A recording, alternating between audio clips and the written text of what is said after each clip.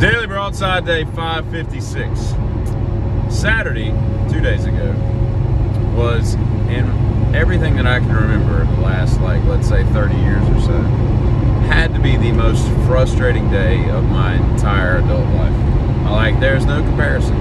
I got up at the crack of dawn. I was out the house at 7 o'clock. I didn't get home until 8 o'clock. And for that 12, 13 hour period, every single thing, with the exception of the gyro I had for lunch, was fine. Every single thing fought me, was against me, tried to screw me, succeeded in screwing me, all that stuff, right? And I gotta tell you, I've come a long way in my life from how I've handled stuff when I was younger and whatnot, but here's how I typically handle stuff in my quote-unquote adult manner when something like that happens. Like, let's say you're working on a car and the head of a bolt shears off, and now you've got to either weld a bolt onto the stud and try to hope it holds while you torque it out, or you've got to drill it out, or you've got a bigger problem on your hands. If you've ever been in that situation and you hear that, that sound when that bolt breaks, it's just a great day. It just makes for a great day. But when stuff like that happens, here's typically my go-to. I will, all or some of these in no particular order, but I will cuss at the world. I will want to immediately punch or break something. Not a person, but, a wall. I've broken knuckles and fingers in the past. I've cut my hands on many things because that is my immediate frustration venting itself from my body. Or I just want to smash something. And then I curse the universe. And then about 15 or 20 seconds later, I have blown off all the steam I need, and it's time to get back to solving the new problem that we have. And that's typically my go-to, and it has served me well.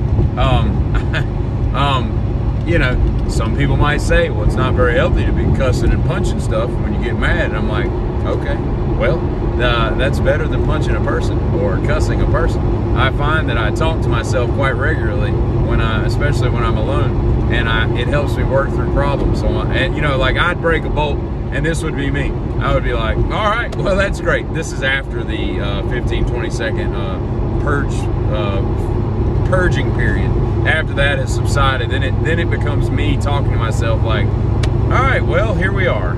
We've got a new bolt. This is a new problem. Let's figure out how we're going to do that. And I'll talk to myself like hopefully most of you do, so you don't think I'm a complete weirdo, but and maybe I am, I don't know. But I find that vocalizing your inner frustrations and working through things, that is how I solve problems. And I'm a very good problem solver. I find workarounds for stuff. And it's weird because as negative as I become immediately after a bad incident happens, I just want to the frustration. But once that's out, like half a minute later, I'm the most positive person in the world. It's like, all right, we're going to fix this. Oh, something's come up that wants to challenge me today, and let's see what happens. But here's what happened on Saturday.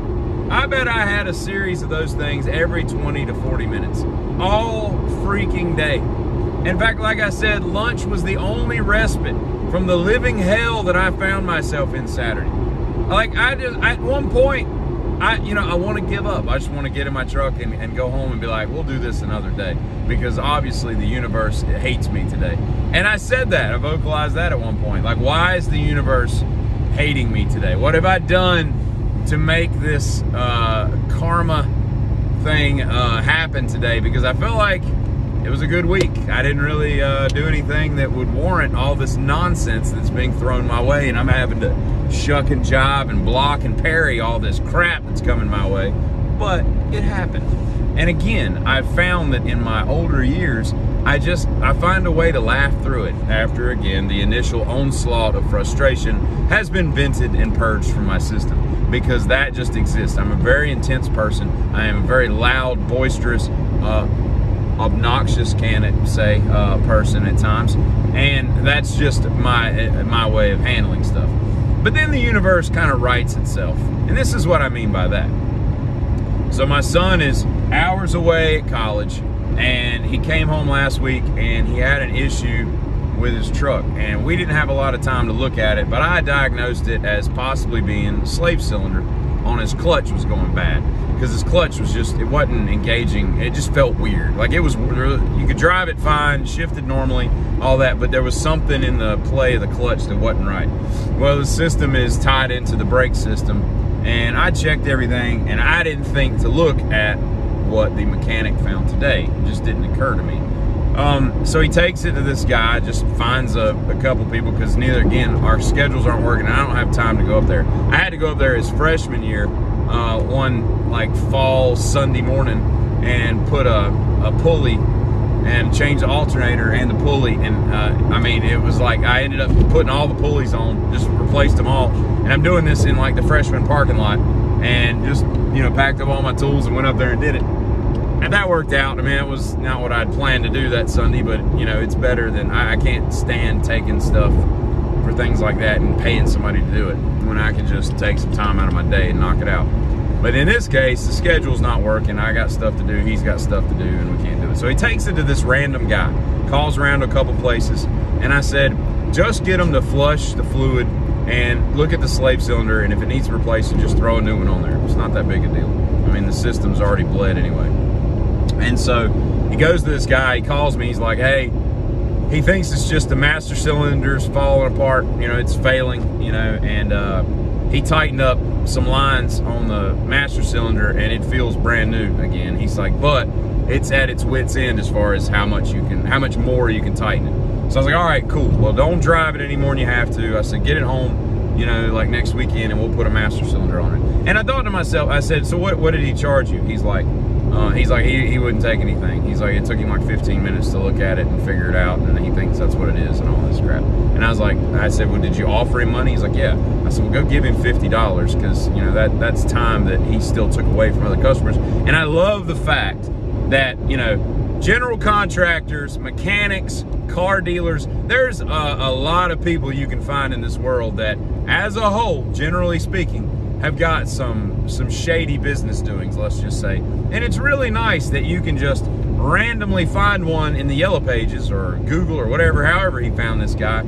that's just a sincere, you know, by the book, you know, not gonna screw, especially in a college town, right? You know how many college kids you could screw over? Yeah, you need a pressure plate and a new clutch and a slave cylinder and blah, blah, blah, blah. It could be, you know, $4,000 when you're done with it. But instead, he charged him nothing, fix the problem, or put a Band-Aid on the problem until, you know, we can get it fixed properly. And I'm like, you know, that it sucks that you even have to discuss this as a thing, that this isn't more commonplace. But I love that those people still exist, because that's how I run my business. That's how I love when people run their business. Quit screwing people over. Deliver what you can promise, and if you can't deliver it, then don't promise it. I mean, it's as simple as that. And don't, you know, make a living, charge money, but don't gouge people and take advantage of their ignorance. Because like I said a few weeks ago, most people have no idea how cars work, and you could tell them that, you know, their blinker fluid is low, and they're gonna give you $120 to top it off.